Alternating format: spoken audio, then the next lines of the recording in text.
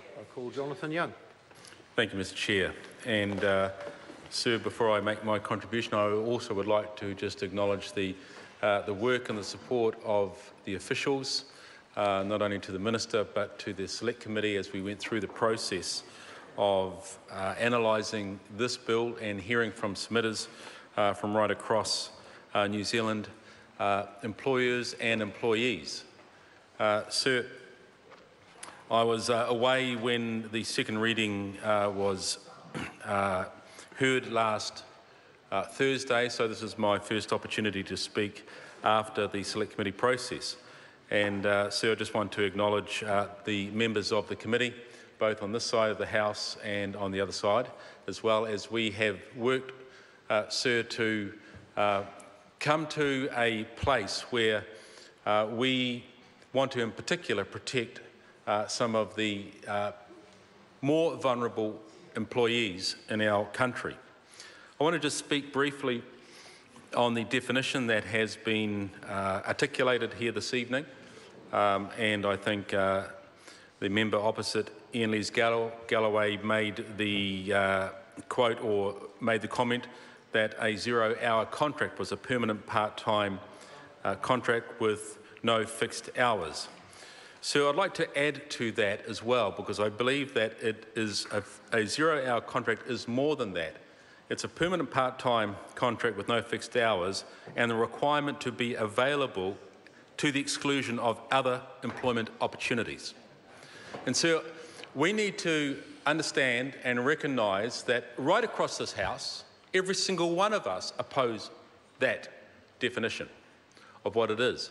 And as we went through the committee process, Sir, the very principle of this bill that it sought to strengthen was the mutuality of obligation. And so if there are contracts with no fixed hours that are permanent part-time, but with the requirement that the employee be available to the exclusion of other employment opportunities, that is not a mutual obligation committed by the employer to that person.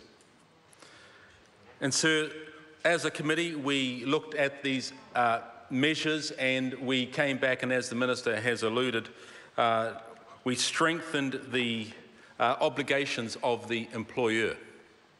And some of these have been spoken about, Sir, this evening. They've been as such that the employer must have genuine reason, based on reasonable grounds, for including the availability provision in a contract. In fact, if they don't even put the availability contract in an employment contract agreement, they can't ask a worker to do such. And the availability provision provides for the payment of reasonable compensation to the employee for making himself or herself available to perform work under the provision. It's good that we're going to come to an agreement through all of this with the different SOPs that are coming through. And, Sir, I believe that, as the Minister has said and other speakers have said, that if there are agreed hours and guaranteed hours, that is going to do no harm and potentially good in terms of this bill. But what I'm saying, Sir, is that all the work that we did in this committee stage, that is now in the bill 3B onwards, 3C, in terms of putting far greater obligations of reasonable compensation so that an employer cannot expect somebody to be available without a mutual obligation towards that person, and, Sir, that there would be compensation and reasonable compensation made available if they ask that employee to do that work. And then the number of hours for which the employee would be required to be available would have to be proportionate to the agreed hours of work. All of these measures, Sir, are there, so they are strong measures, and I believe they are achieving some really good outcomes on this area which we understand is called 0-hour contracts. And So my view is, and I'm sure that as we come through this whole process of, Mr Chair, Jonathan Young.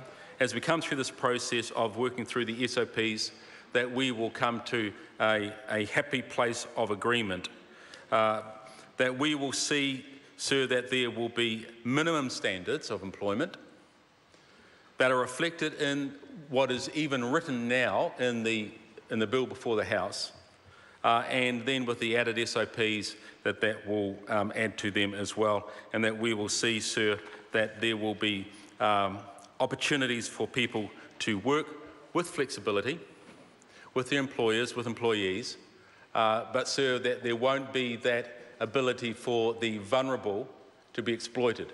And I believe, sir, that that is a good thing, and this is a thing that this House would all agree with. Thank you.